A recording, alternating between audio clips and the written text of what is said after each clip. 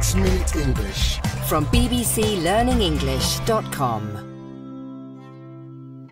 Hello, this is 6 Minute English from BBC Learning English. I'm Sam. And I'm Neil. Have you seen my pen, Sam? It's not on my desk. No, I haven't touched your pen, Neil. And someone's taken my coffee mug too. Ever since we started hot desking, people in this office think they can do whatever they like.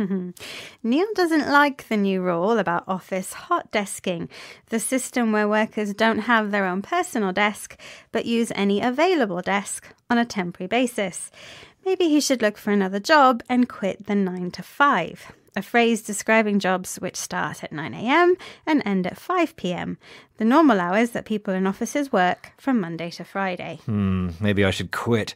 I loved working from home during the pandemic. No early mornings, no crowded trains, and no one using my pens. As the COVID pandemic slows down, more and more people are returning to work in the office. In this programme, we take a look at life in the modern office.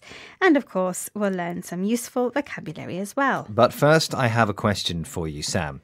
As you know, I am not an office lover. Besides disappearing pens, workers have plenty of other complaints about office life. From co-workers who never do the washing up to fighting over spaces in the car park. But according to a 2021 survey by Metro newspaper, what did British workers vote the worst thing about working in an office? Was it A, printers not working, B, people speaking too loudly, or C, co-workers leaving empty milk cartons in the fridge? I see stealing pens isn't on the list, so I'll say A, printers not working.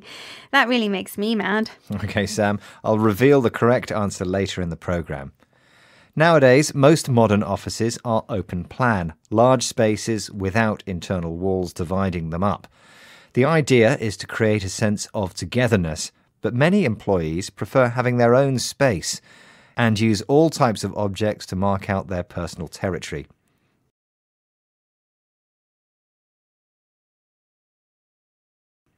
These could be anything from family photos and holiday souvenirs to homemade cakes and biscuits placed at the end of a desk to allow people to grab a biscuit and start a conversation.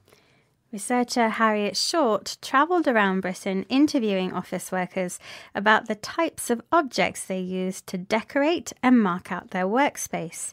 Here she is telling BBC Radio 4 programme Thinking Aloud about one young woman who stuck photos and postcards onto strips of cardboard.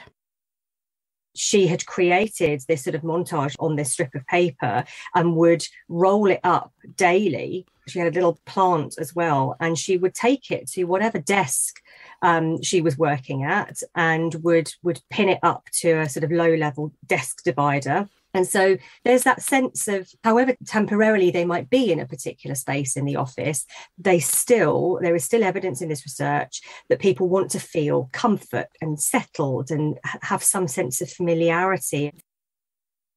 The woman Harriet interviewed used photos and postcards to create a montage, a piece of work made by putting together several different items, often in interesting combinations. Her photo montage reminded her of the people and the places she loved outside of work. For Harriet, this shows that people want workspaces to have a sense of familiarity, the feeling of knowing something so well that you feel comfortable and relaxed. Harriet also interviewed hairdressers working in beauty salons about the marks and stains found in their workplace.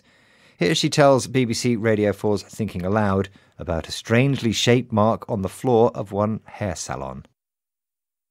A sort of half-moon scuff mark that goes right round the back of the chair. So literally, she's worn out the floor. It's exactly where a hairdresser would tread for many, many hours of the day. And she took the photograph and she showed it to me and she said, "This is me. You want to know about identity, and it represents a hard graft." Harriet interviewed a hairdresser whose salon floor had been worn out, damaged by continual use after being walked on again and again as the woman cut people's hair. For her, the worn-out floor symbolised hard graft, or hard work. Whatever your job, we all spend most of each day at work, so it's important to have a workplace that's safe, comfortable and familiar, where people don't steal your pens. Oh, Neil, you sound like the office workers in that newspaper survey. Yes, let's return to my question, which was, according to a 2021 Metro newspaper survey, what is British workers' number one complaint about working in an office?